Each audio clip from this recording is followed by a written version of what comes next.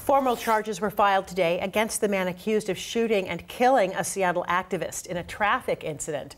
35-year-old Patrick Cooney is charged with murder and assault.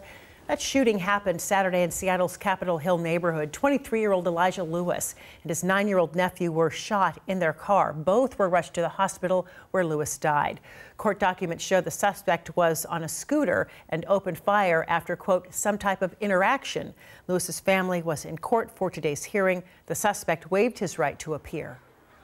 Keep my brother's name alive, just to keep moving forward and to keep doing what we got to do to succeed, because that's all we can do in this situation.